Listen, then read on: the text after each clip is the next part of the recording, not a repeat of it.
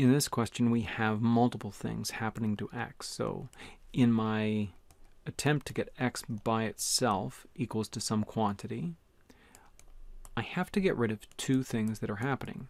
Currently, I'm multiplying x by 2. I'm also adding 2 to x. So to deal with this, I have to undo both of these operations by doing the opposite. So let's start here with, let's rewrite this a bit. Let's start with doing the opposite of this. I'm adding 2, so let's minus 2.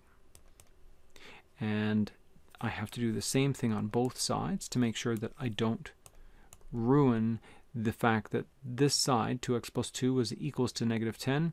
If I'm going to change one side, I have to change the other side.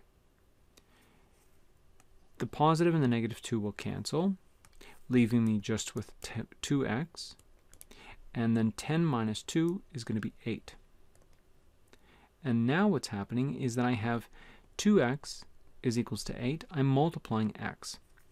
If I divide x, that will undo the multiplication, divided by the same number, but I have to do the same thing on both sides. So these will cancel, leaving me with x is equals to 4. And so my answer here is C.